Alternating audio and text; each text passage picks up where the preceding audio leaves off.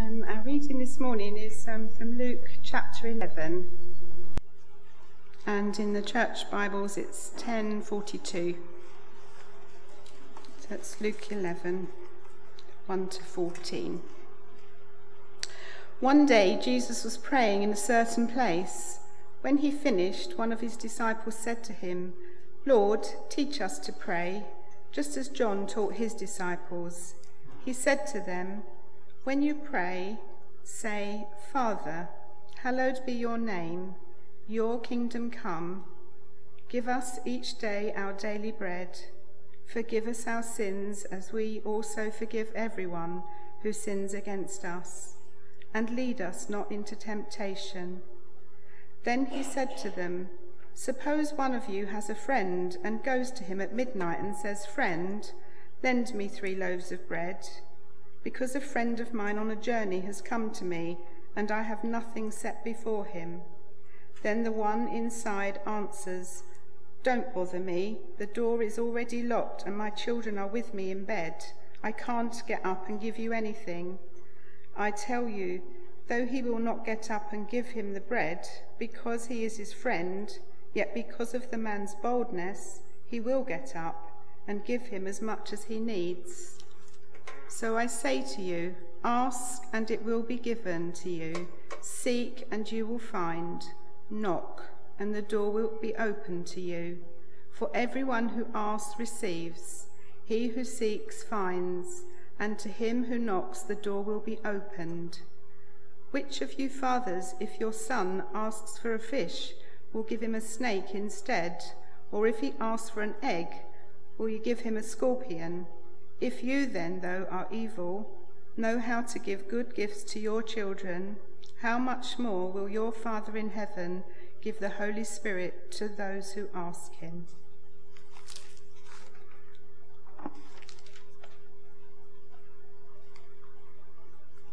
Thank you, Betty, for your prayers, and thank you, Wendy, for your reading. In setting this passage this morning, God has a sense of humour, and I'll tell you why a little bit later. If you have the passage open in front of you, we're going to have a quick look at the passage and explore it a bit. Then I want to talk about how this works out in our daily lives. And as the saying goes, let's get real. I want to be real this morning about how it is for us. How it is for us when we come to pray. So let's look at the passage. The disciples had just seen Jesus praying, and they wanted to learn how to do it. Now, this is good, isn't it? That you see somebody doing something that's good, and then you want to learn how to do it. That's a good model to follow. And, of course, Jesus is a great example to follow. So the disciples were right on track there. Also, in those days, other religious communities had their own prayers which identified them. And the disciples in this new religious community were keen to have one too. So when Jesus says, "when you pray," the "you" is plural. He's talking to them as a group, and his prayer is designed as their community prayer. And as such, it's our community prayer too. And we should pray it together regularly in our services, in our home groups, as well as on our own. They're in school assemblies that are still praying the Lord's Prayer together, praying it together with Christians around the world as we did earlier. Jesus expected his disciples to use these words, and it's fine for us to use them too, or words that are similar, and we can use them straight from the Bible. This is the prayer that Jesus taught. We're not going to go into a lot of detail on the Lord's Prayer because many of you will have studied it, maybe in your home groups. There have been sermon series on it, and indeed a sermon series on the Lord's Prayer could last for weeks and weeks and weeks, and we haven't got weeks and weeks and weeks. But the Lord's Prayer can also be a useful template for our more specific prayers. We can use it line by line to inform our prayers. And indeed, in the reading, the teaching goes on to be more specific. It talks about a man who needed bread when some guests arrived. He needed the bread to feed his guests. That was culturally what he had to do, really. It was important. It wasn't just a little, I need a bit of bread, knocking on the neighbour's door for a cup of sugar. It was vital for his relationship with his guests. And he was persistent. The man in the story was irritated, and he eventually gave in and gave the bread. But God doesn't answer our prayers because we irritate him. The point is that if the man will answer his neighbour even though he's irritated, how much more will God, who loves us, answer our prayers when we keep coming to him, seeking God's kingdom first rather than just bringing our shopping list. So in these verses, we see that God expects us to be specific, to be persistent, and to seek him above all else. Elsewhere in the Bible, there are also guidelines which teach us how we should pray. I'm not going to give you all the references. You can ask me for the individual references afterwards if you want to. Quite a few of them can be found in John's Gospel. You can read them for yourself. But I am going to read some of the verses. So today's reading was persistence and seeking God's kingdom first and being specific. Then there's a reading that says, "This is the confidence we have in approaching God, that if we ask anything according to his will, he hears us. And if we know that he hears us, whatever we ask, we know that we have what we have asked of him." And that ties up, doesn't it, with thy will be done. We need to pray according to God's will. We need to faith and we need to confess doubt. We need to have faith and confess doubt. Have faith in God, Jesus answered. "Truly, I tell you, if anyone says to this mountain, 'Go, throw yourself into the sea,' and does not doubt in their heart, but believes that what they say will happen, it will be done for them. Therefore, I tell you, whatever you ask for in prayer, believe that you have received it, and it will be yours." But we actually only need faith as big as a mustard seed. There's the well-known verse, "Truly, I tell you, if you have faith as small as a mustard seed, you can say to this mountain, 'Move from here to there,' and it will move. Nothing will be impossible for you." We know, don't we, that sin can get in the way of our relationship with God. And it says in James, "Therefore confess your sins to each other and pray for each other so that you may be healed. The prayer of a righteous person is powerful and effective." So when we're praying, we need to make sure that there's nothing blocking our relationship with God. We need to ask in Jesus' name. Often our prayers end, don't they, in the name of Jesus. So we ask this in Jesus' name. And it says in John 16, "Until now you have not asked for anything in my name. Ask and you will receive, and your joy will be complete." Remain in Jesus. We have to stay in that relationship with him. "If you remain in me and my words remain in you, ask whatever you wish, and it will be done for you." And Jesus also calls us to be obedient, to have that obedient relationship. Dear friends, if our hearts do not condemn us, we have confidence before God and receive from him anything we ask, because we keep his commands and do what pleases him. We need to pray that when we're praying with the right motives. When you ask, you do not receive, because you ask with wrong motives, that you may spend what you get on your pleasures. And then we know, don't we, there's that really well-known one that we need to pray with other people. "For where 2 or 3 gather in my name, there I am with them." And when people are sick, and we do this in this church, "Is anyone among you ill? Let them call the elders of the church to pray over them and anoint them with oil in the name of the Lord. And the prayer offered in faith will make the sick person well. The Lord will raise them up. If they have sinned, they'll be forgiven." And there's similar verses in the Old Testament as well, very well-known one. "If my people, who are called by my name, will humble themselves and pray and seek my face and turn from their wicked ways, then I will hear from heaven and I'll forgive their sin and will heal their land." We can see from these verses that God's very keen to hear our prayers and to answer them. These are promises which should encourage us, giving us hope and growing our faith, and also promises we can use to encourage each other. But God isn't just like a blank checkbook. And you can see from these verses that there are quite a lot of conditions attached to the promises. There are quite a lot of ifs. And it can begin to look a bit like a tick box exercise.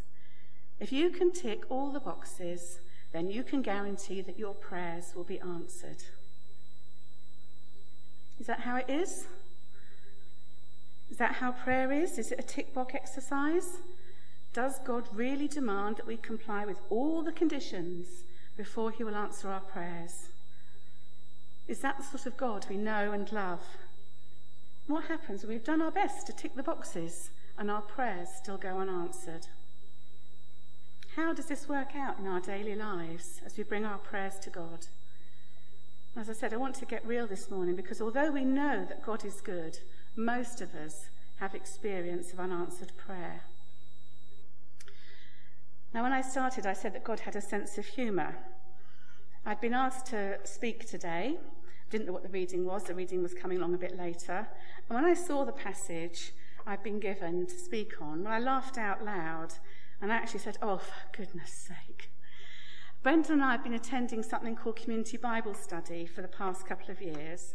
And since last September, we've been looking at the Gospel of Mark and the books of 1, 2 and 3, John and Jude. It's been very good, and we've learned a lot.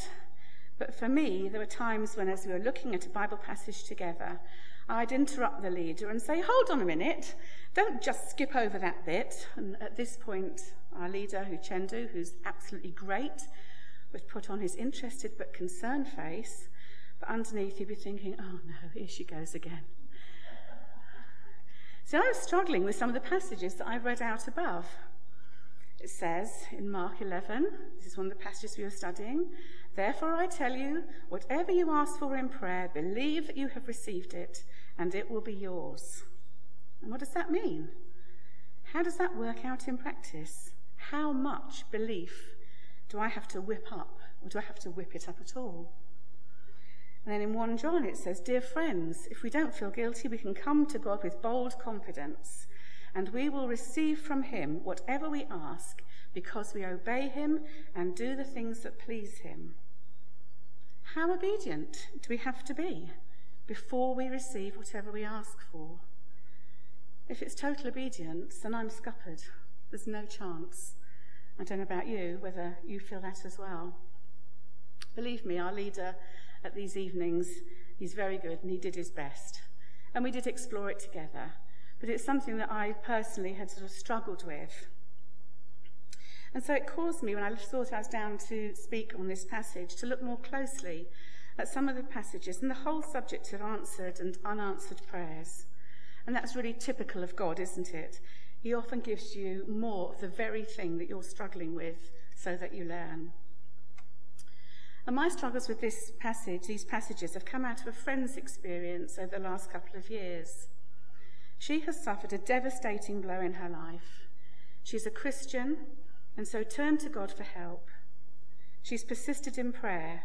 She had total faith that God would change the situation. She prayed with other people. She's tried to be obedient.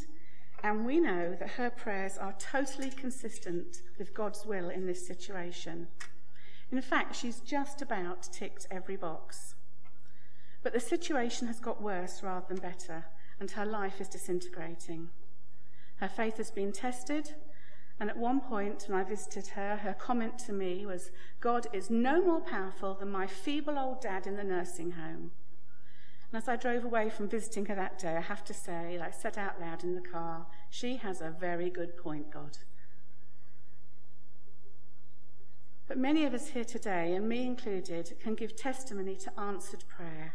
Some everyday mundane issues like, Lord, I just need a parking space near the Debenhams end. And, they get answered, don't they? And some totally miraculous answers to prayer, and I can give testimony to that, and I know many, many people can do that as well. And we really need to encourage each other with those answers to prayer, to see what God has done in our lives, to share, to build faith and to encourage. But there are some, and perhaps many of us, who've also been praying diligently for God to work in a particular situation and have not yet seen a breakthrough.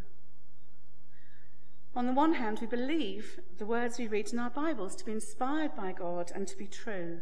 We believe in a God who keeps his promises, who answers prayer.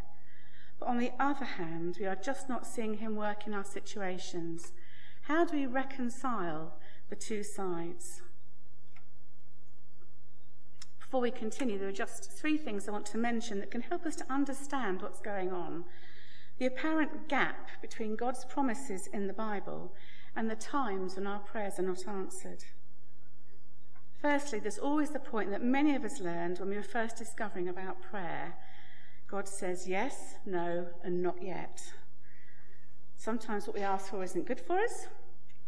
Sometimes the timing isn't right and it's going to be later. And there's a lot of truth in this very simple statement. But that's part of the problem. It can be too simplistic when you are struggling to understand what God is doing or not doing. It may be like the man in the story today, you have to be persistent, but the cry can go on, how long, Lord? Secondly, we do have to look at the context of the verses we're looking at. We need to look at who the verses are speaking to. What is the wider message in the passage? And what is the literary and historical context? An example of this is one of the final verses in today's reading, which was from Luke. But if we read the parallel verse in Matthew's Gospel, it says, "Which of you, if your son asks for bread, will give him a stone? Or if he asks for a fish, will give him a snake? If you then, though you are evil, know how to give good gifts to your children, how much more will your Father in heaven give good gifts to those who ask him?" If we go back to the reading, the complementary verse in Luke, it finishes off with, "How much more will your Father in heaven give the Holy Spirit to those who ask him?" So this verse is speaking very specifically about the gift of the Holy Spirit, and it's not about a Christmas present list. So we need to look at the context. Has there ever, in the whole of history, been a mountain moved as a result of someone's prayers? We need to understand the language used and the purpose of the teaching. Thirdly, however fervent our prayers, God will not overrule his principle of free will.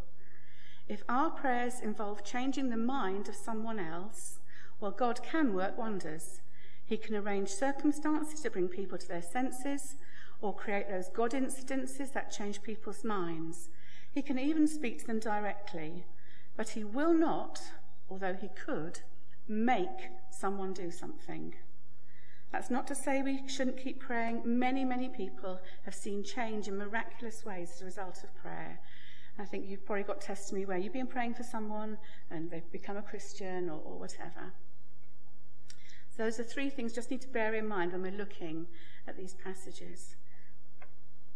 So I believe wholeheartedly that God's promises are just that. They are promises. They're promises.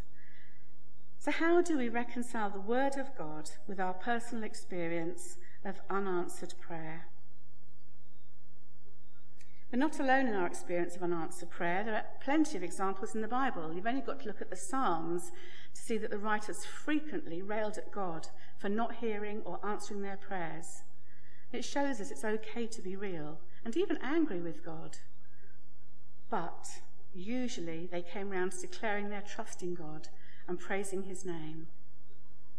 In the New Testament, Paul, who surely must have ticked all the boxes, prayed 3 times for the thorn in his flesh to be removed. You can read about it in 2 Corinthians 12. God didn't do it. But Paul learnt through this experience that it was when he was weak that God was strong and that God's grace was sufficient. And even Jesus prayed in the Garden of Gethsemane that God would find a way for him to avoid having to go to the cross. But in the end, he was more concerned with God's will than his own physical situation. So what's the key to holding in our daily lives and our prayer lives the tension that exists between God's promises about prayer and our experience of sometimes not seeing those promises fulfilled? I believe that the way forward is to understand first and foremost that God loves us unconditionally and he wants a relationship with us. He doesn't expect perfection. He demonstrates his own love for us in this: while we were still sinners, Christ died for us. God is after a relationship with us first and foremost. It's what we were made for. It's what we're created for. The picture shows a small child holding the hand of his father. And that's a picture, I believe, of our relationship with God. And so it's helpful when it comes to unanswered prayer. The child trusts the father to lead them. They don't always know where they're going. And sometimes where they're going isn't very nice. They might be going to the dentist. They might be going to the hospital. But we know that it's for their good. The child won't always understand what is happening. and certainly won't always get what it wants, but the relationship is solid. The father wants to talk with the child and to have the child talk with him, sharing joys and sadness, hopes and dreams, needs and feelings and love. It's a reflection of what we read in the Bible as the people have come to understand that their relationship with God is more important than anything else. In the book of Job, Job says during all his terrible struggles, "Though he slay me, yet will I hope in him." And then he says, "Surely I spoke of things I did not understand, things too wonderful for me to know." Then there's the well-known verse, "Trust in the Lord with all your heart and lean not on your own understanding." And then there's Isaiah's words of wisdom, "For my thoughts are not your thoughts, neither are your ways my ways, declares the Lord." So when God doesn't seem to be answering our prayers, do we give up? Absolutely not. Prayer is all through the Bible, right from Genesis to Revelation. It's vital. It's like the air that we breathe that keeps our relationship with God alive. In Philippians, Paul says, "Do not be anxious about anything, but in every situation, by prayer and petition, with thanksgiving, present your request to God." Now, it's easy to trust God when things are going the way we want. When things are going the way we want, it's easy to say, "I'm trusting God for this," because you can see what he's doing. But it's not so easy, is it, when you can't see what he's doing? And we need to learn to trust God when we don't understand what he's doing. And that's quite a mark of maturity as you come to that place. I just don't know what you're doing, God, but I'm going to trust you. And it's also important that we wrestle with the scriptures, either until we understand them, or we accept that we don't understand them, knowing that God is sovereign and can be trusted. What we don't do is say the Bible isn't to be believed. And then we need to ask God how to pray. It's what the disciples did, and it's where we started this morning.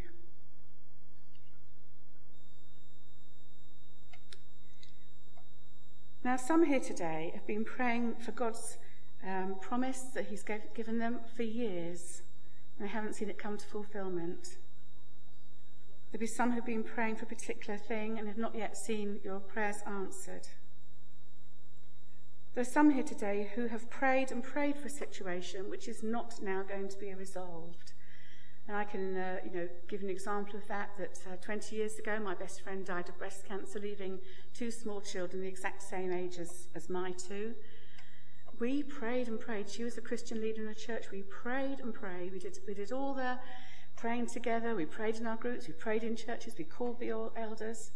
But she died, leaving two young children.